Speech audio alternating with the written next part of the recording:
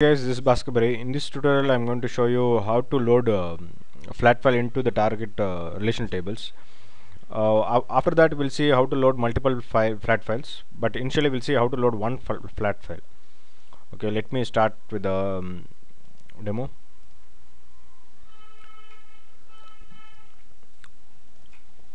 So this is a file here, test.txt. We have like id, name, locations with 3 records. Just let me import the data into this source, import from a file. Since it's a flat file, so I'm importing it from file.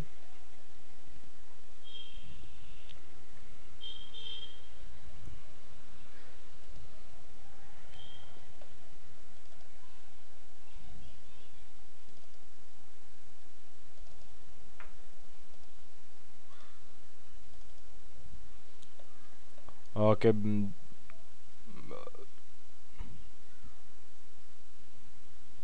the first line should be the header rows, so I'm importing that, delimited with a comma. Next, comma is a delimiter.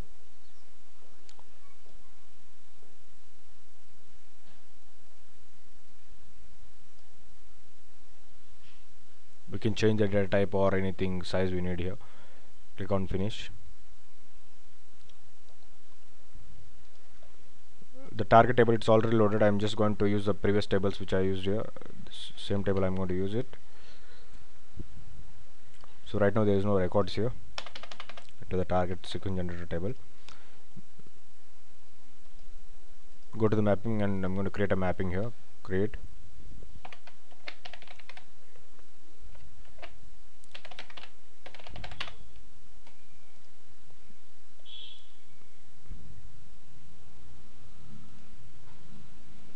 Drag and drop the source here. Okay, once the source is mapped, let me load it to the target sequence generator.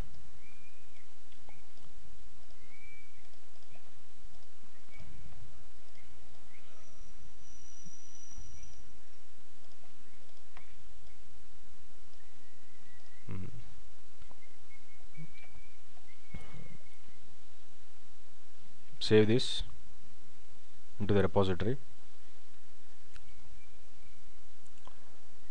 Let me create a workflow for this.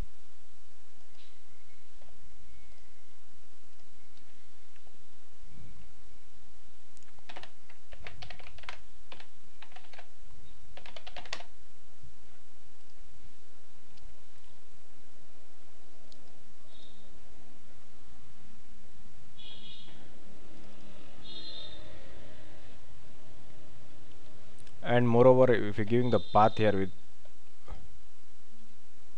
need to make sure that you have given the correct path here to this. Okay,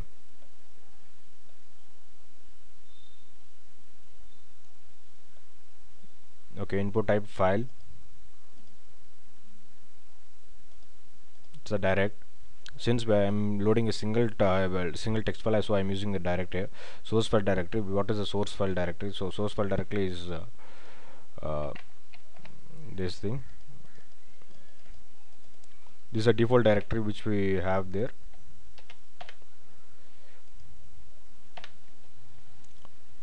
That's a file name. Okay, sequence generator, load it into the target DB. Click on apply. Okay,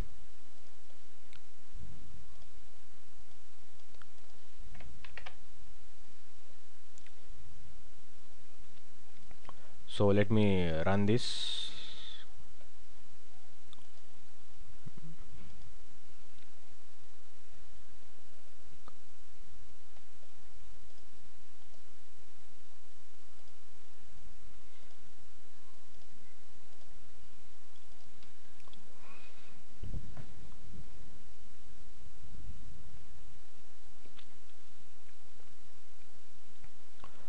Suppose if you want to load multiple files, the same structure, what we need to do?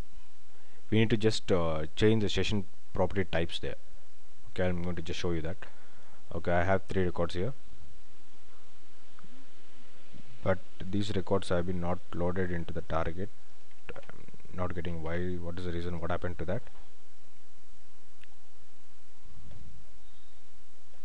Let me see the designer again.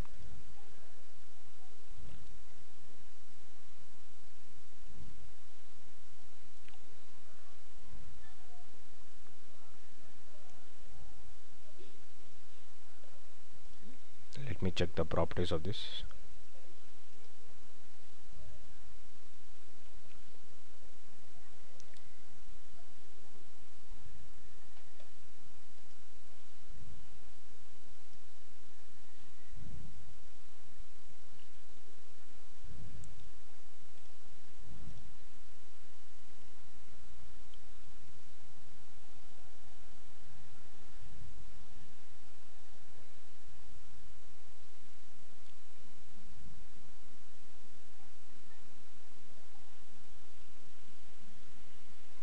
So there's some error there while loading that.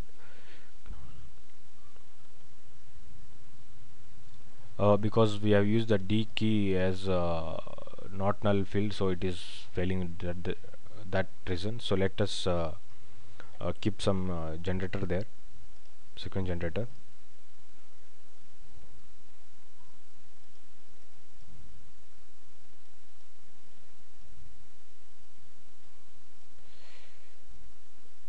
I'm going to just load it there. Update the workflow here.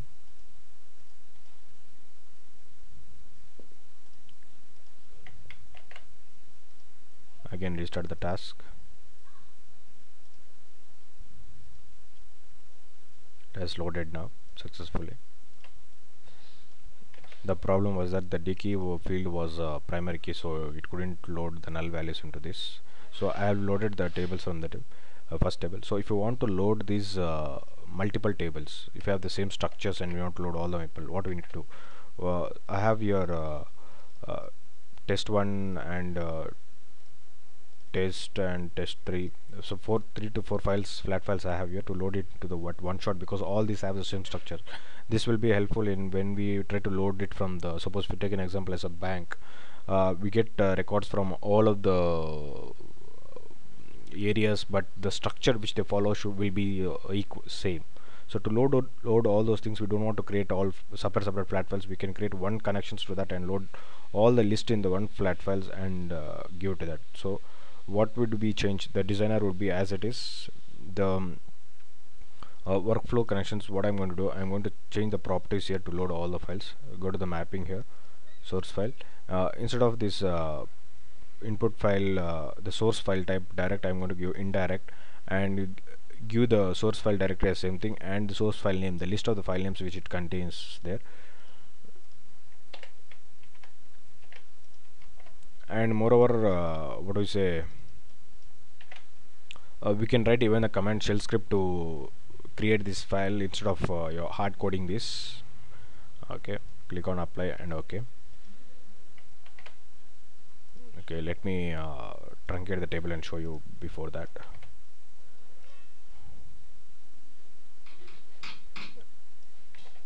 Truncate table.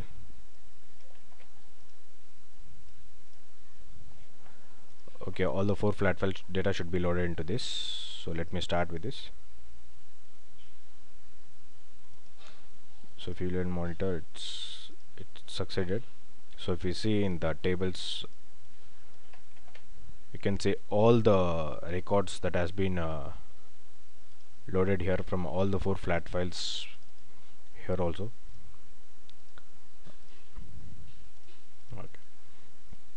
Okay, and as I told that instead of hard coding this flat file here, we can use a command task in the workflow.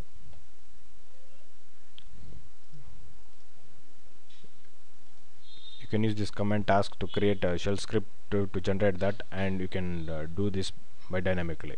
If you have more files, we don't want to again hard code that. Okay, thank you for watching this, and please do subscribe my blog.